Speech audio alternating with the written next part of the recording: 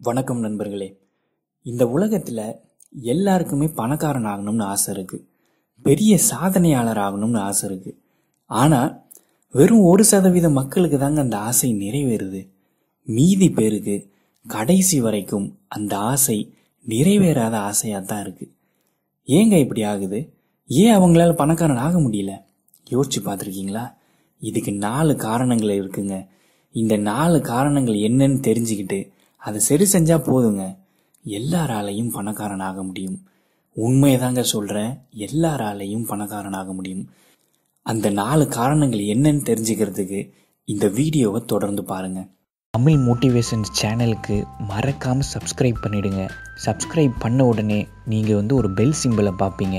அந்த பெல் சிம்பிளை மறக்காமல் கிளிக் பண்ணிவிடுங்க. அப்போ தான் எங்களோட எல்லா வீடியோஸையும் உங்களால் பார்க்க முடியும். முதலாவது, பணக்காரங்களோட தொடர்பே இல்லைங்க. நீங்கள் நடுத்தர குடும்பத்தில் பிறந்திருந்தீங்கன்னு வைங்களேன், நீங்கள் ஸ்கூலுக்கு போயிருப்பீங்க. உங்கள் சக மாணவர்கள் யாருங்க? ஏழ்மை குடும்பத்தையோ இல்லை நடுத்தர குடும்பத்தையோ சேர்ந்தவங்க. ஸோ இவங்களோட தான் நீங்கள் பழகுறீங்க. அவங்களோட வாழ்க்கை எப்படி இருக்கும், அவங்க எப்படி சிந்திப்பாங்க, அது மட்டும்தான் உங்களுக்கு தெரிஞ்சிருக்கும். அதுக்கப்புறம் நீங்கள் காலேஜுக்கு போயிருப்பீங்க. அங்கேயும் அந்த மாதிரி மக்களை தான் நீங்கள் பார்த்துருப்பீங்க. அதே சிந்தனைகளோட தான் நீங்கள் வளர்ந்துருப்பீங்க. அதுக்கப்புறம் நீங்கள் வேலைக்கு போயிருப்பீங்க. அங்கேயும் கூட நடுத்தர குடும்பத்தையோ இல்லை ஏழ்மை குடும்பத்தையோ சேர்ந்தவங்களை மட்டும்தான் பார்த்துருப்பீங்க. அதனால ஏழ்மை நிறைய பார்த்துருப்பீங்க, பண கஷ்டத்தை நிறைய பார்த்துருப்பீங்க. நிறைய பேர் பணம் இல்லைன்னு புலம்புறதை நீங்கள் கேட்டிருப்பீங்க. ஆனால் பணக்காரங்களோட உங்களுக்கு தொடர்பே இல்லாமல் போயிருக்கும்.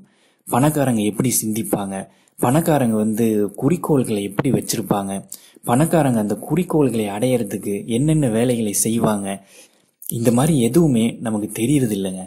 எனவே பணக்காரங்களோட தொடர்பு இல்லாமல் போகிறது தான் பணக்காரன் ஆக முடியாமல் போகிறதுக்கு முக்கியமான காரணம். 2வது, பணக்காரன் ஆகணும் அப்படின்னு முடிவே எடுக்கிறது இல்லைங்க. நமக்கு ஒன்று வேணும்னா அது வேணும் அப்படின்னு திட்டவட்டமாக முடிவு எடுக்கணுங்க. ஆனால் 99% மக்கள் பணக்காரன் ஆகணும் அப்படின்னு முடிவு எடுக்கிறதே இல்லைங்க. அதுக்கு பல காரணங்கள் இருக்குது. நான் ஏற்கனவே சொன்ன மாதிரி பணக்காரங்களோட தொடர்பு இல்லை. இன்னொன்று, பணக்காரங்க மேலே வெறுப்பும் நிறைய வருது, பணத்தின் மீது வெறுப்பும் நிறைய வருது. ஏன்னா பெரும்பாலான மக்கள் அந்த பணத்துக்காக தான் வியர்வையை சிந்தி உழைச்சிக்கிட்டு இருக்காங்க. பல பேருக்கு எவ்வளவு உழைச்சாலும் அந்த பணம் போதுமான அளவு கிடைக்கிறது இல்லை. அதனால நிறைய பேருக்கு பணம் மேலே ஒரு வெறுப்பு இருக்கு, பணக்காரங்க மேலே ஒரு வெறுப்பு இருக்கு. அதனால பணக்காரன் ஆகணும்னு அவங்க முடிவு எடுக்கிறதே இல்லைங்க. பணக்காரங்கெல்லாம் கெட்டவங்க அப்படின்ற ஒரு மனநிலையோடு இருக்காங்க.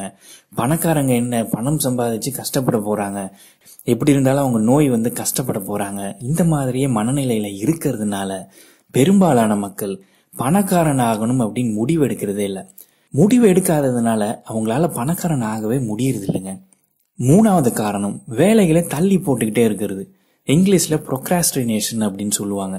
எது செய்யணும்னாலும் அது நாளைக்கு செய்யலாம், அடுத்த மாதம் செய்யலாம், தை பிறந்தா செய்யலாம், அடுத்த வருஷம் செய்யலாம் அப்படின்னு தள்ளி போட்டுக்கிட்டே இருப்பாங்க. இந்த உலகம் வேகமாக இயங்கிக்கிட்டு இருக்குங்க. ஒவ்வொரு நிமிஷமும் எல்லாமே மாறிக்கிட்டு இருக்கு. நாம் ஒரு வேலையை செய்யறதுக்கு இவ்வளோ தள்ளி போட்டுக்கிட்டே இருந்தோம்னா எப்படிங்க நம்மளால பணக்காரன் ஆக முடியும்? சுறுசுறுப்பாக வேலை பார்க்கணுங்க, சுறுசுறுப்பாக முடிவு எடுக்கணும். இப்படி இருந்தால் மட்டும்தானே பணக்காரன் ஆக முடியும். மறுபக்கத்தில் பணக்காரங்க இருக்காங்கல்ல, அவங்களோட வேலையை கணக்கச்சிதமாக செய்வாங்க. இன்னைக்கு 1 மணிக்கு ஒரு மீட்டிங் இருக்குன்னா 1 மணிக்கு டான் அட்டன் பண்ணுவாங்க. அவங்க வாழ்க்கையில் எவ்வளோ சவால்களை சந்திச்சாலும் எவ்வளோ பிரச்சனைகளை எதிர்கொண்டாலும் அவங்க மனம் பாதிக்கப்பட்டு இருந்தாலும் கூட 1 மணிக்கு மீட்டிங்னா டான் 1 மணிக்கு அங்கே இருப்பாங்க, நம்பிக்கையோடு பேசுவாங்க. அதுதாங்க அவங்கள பணக்காரன் ஆக்கியிருக்கு. ஒரு நேரம்னு முடிவெடுத்துட்டா அந்த நேரத்தில் கண்டிப்பாக அந்த வேலையை அவங்க செஞ்சிருவாங்க, எப்படியாவது செஞ்சிருவாங்க. எனக்கு இப்போ மனசு சரியில்லை, அதனால என்னால் செய்ய முடியாது அப்படின்னு அவங்க சொல்றது இல்லை. திட்டமிட்ட வேலைகளை திட்டமிட்ட நேரத்தில் சரியா செஞ்சிடறாங்க. அதனால தான் அவங்களால பணக்காரர்களாக ஆக முடிஞ்சுது. சரிங்களா?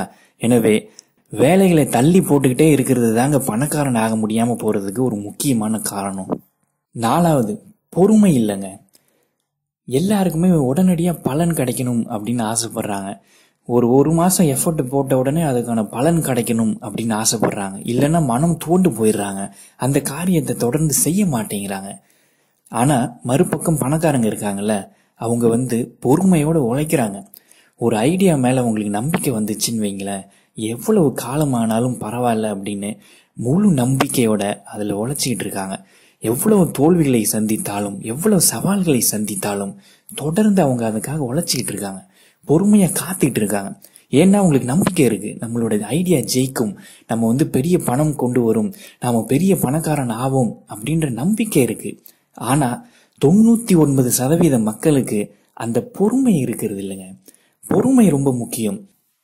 உதாரணத்துக்கு பார்த்தா நான் 2 யூடியூப் சேனல் வச்சிருக்கேன். வாங்க பேசலாம், தமிழ் மோட்டிவேஷன். இது ரெண்டுமே ஒரே நாள்ல பெரிய சேனல் ஆயிடுச்சா? கண்டிப்பா இல்லை. தொடர்ந்து உழைச்சிக்கிட்டே இருக்கணும், தொடர்ந்து நம்ம வீடியோ போட்டுக்கிட்டே இருக்கணும்.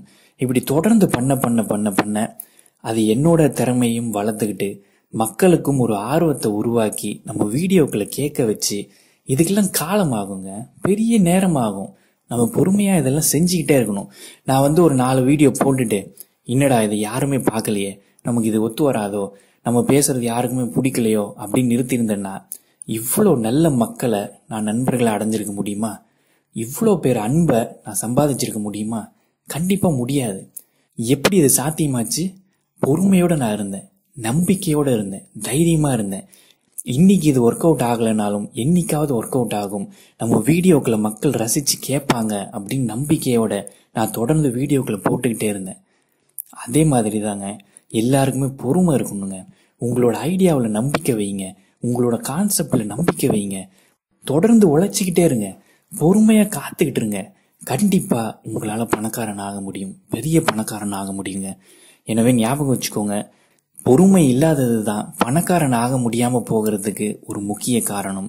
எனவே இவ்வளவுதாங்க. இந்த 4 காரணங்கள் தான் மக்களை பணக்காரன் ஆக விடாம தடுத்துக்கிட்டு இருக்கு. இந்த 4 காரணம் என்னன்னு நீங்க தெரிஞ்சுக்கிட்டீங்க. இனிமே இதை நீங்க சரி செஞ்சுக்கோங்க. உங்களோட எண்ணங்களை மாத்துங்க, உங்களோட மனநிலையை மாத்துங்க, உங்களோட சிந்தனைகளை மாத்துங்க, உங்களையே நீங்க சுய பரிசோதனை செஞ்சுக்கோங்க. கண்டிப்பாக உங்களால பெரிய பணக்காரன் ஆக முடியும், கண்டிப்பாக உங்களால பெரிய சாதனையாளர் ஆக முடியும், கண்டிப்பாக வெற்றி மேல வெற்றி உங்களை தேடி வருங்க. இவ்வளவு நேரம் இதை பொறுமையா கேட்ட அனைவருக்கும் என்னோட மனமார்ந்த நன்றி. இந்த யூடியூப் சேனலுக்கு சப்ஸ்கிரைப் பண்ணலைன்னா மறக்காம சப்ஸ்கிரைப் பண்ணிடுங்க, நண்பர்கள்கிட்டையும் சொல்லுங்க. என்னோட வாட்ஸ்அப் நம்பர் ஸ்கிரீன்ல வரும், என்னோட இணையணும்னா அந்த நம்பருக்கு ஒரு மெசேஜ் அனுப்புங்க.